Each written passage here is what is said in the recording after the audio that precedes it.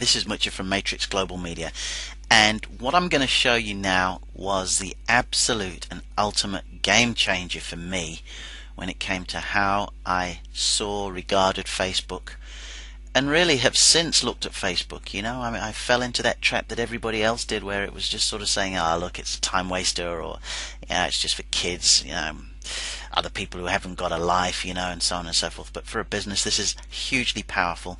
But as I've probably mentioned before, and I'm going to say it again, it all boils behind the advertising side of Facebook.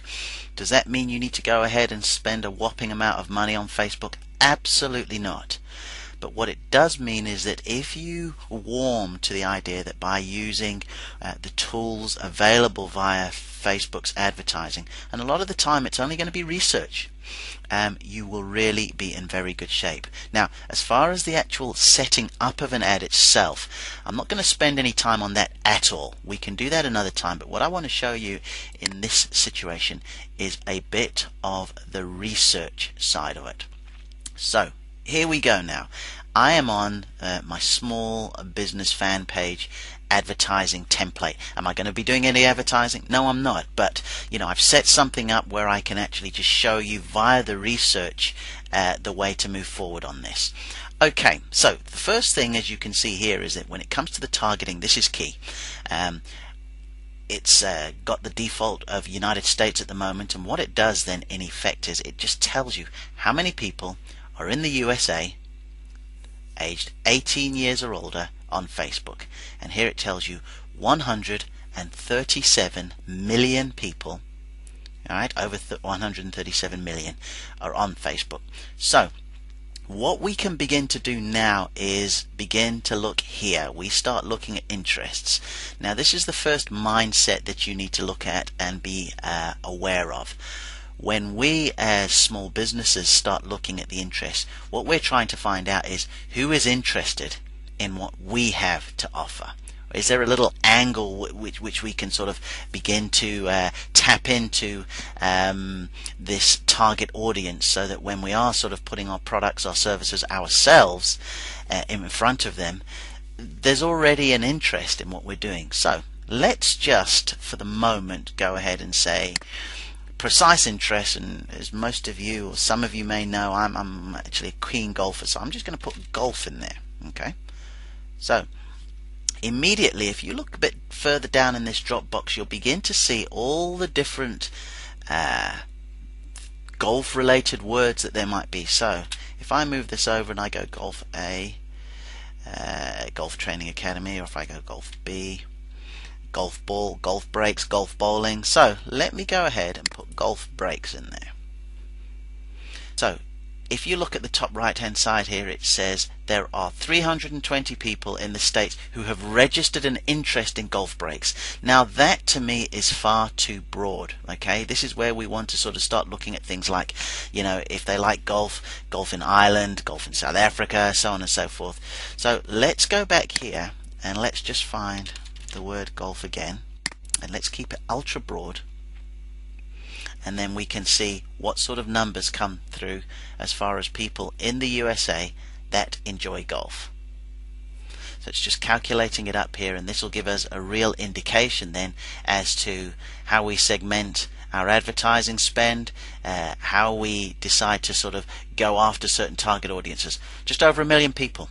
Now this means, in effect, if we wanted to create an advert on Facebook, and we move down a bit further here, and it will list the price that we can bid in a pay-per-click capacity. So it says it starts at 71 pence per click. Now I haven't been into the Google AdWords interface recently, but I guarantee you if we went ahead and we wanted to bid for golf in Google AdWords, there wouldn't be a whole lot of change out of about £5. I'm pretty sure of that, but it'll be worth double checking anyway.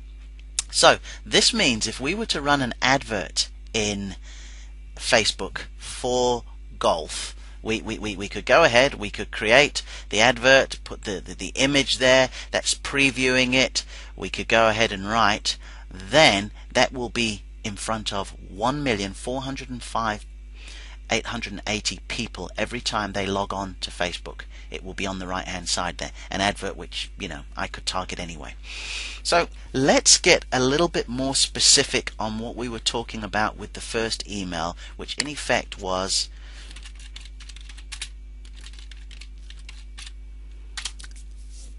I was putting in my entry for Is Facebook for Me as a wedding destination, if we remember correctly. So what we're doing now is we're going back to the United Kingdom. We want to sort of find out how many people in the UK. Oh, let me take this out of the way because it was looking how many in the UK have registered golf, and there is 186,800. Anyway, let's take that out. So now what it's going to do, it's just going to calculate how many people in the UK aged 18 or older are on Facebook. So that's going to come up in a moment. Now, what I'm going to do in the meantime is I want to go ahead and look at, there we are, just over 25 million people. These are serious numbers here. This is where it gets really interesting. I'm going to budge down here now, and as you can see over here, it says how many are, out of that 25,922,280, how many are engaged to be married? Not married or in a relationship, but engaged. So we're going to go ahead and we're going to click how many people in the United Kingdom are on Facebook and are engaged to be married. It doesn't say any dates, it doesn't say sort of, right, 1,301,300 people have gone onto Facebook and listed the fact that they are engaged to be married. So if all of a sudden, not only if you're a wedding venue, but if you drive, you know, the wedding cars, if you are in the travel industry and you do honeymoons, if you're in the wedding dressmaking industry, you know, you get the message. You can begin to find out all this information. This is where it gets even more interesting here. So we move up here. I live in East Anglia. I'm in Ipswich. So what we're going to do now is we're going to say how many people in Ipswich are on Facebook and are engaged to be married. So it's just working that out. 18,180 people, and this we've looked at cities within 50 miles. So, you know, let's become really specific. Let's just say I have a property here, 3,580. So technically speaking, you could put an advert up there. Your text will go there saying, getting married soon, decided on your location, or do you need a car to help you with your big day, or getting married and you'd like a photographer. This will be in front of 3,580 people who have listed the fact that they are engaged to be married. So what I'm trying to do here is just explain to you the real power of research via Facebook. You know, so many of the businesses that turn around and say, oh, you know, that doesn't work for our business, or my business is different. I'll tell you, you'll be able to find an awful lot in there, you know, when you start looking at lifestyles, wine drinkers, holiday makers, all sorts of things. So be sure, if nothing else, to come into your Facebook account, set up, you know, your advertising page. It's not difficult. I will do a standalone start to finish sort of video on that, but I'm just trying to sort of whiz through this series of videos and keep everything relatively short, and just basically play around a little bit. See if indeed what you have to offer can be found via Facebook, and then we can talk about the sort of ins and outs of setting up an advert, and the one thing you need to make sure that you do if you do indeed go ahead with an advert. But I hope this helps you. This was massive to me.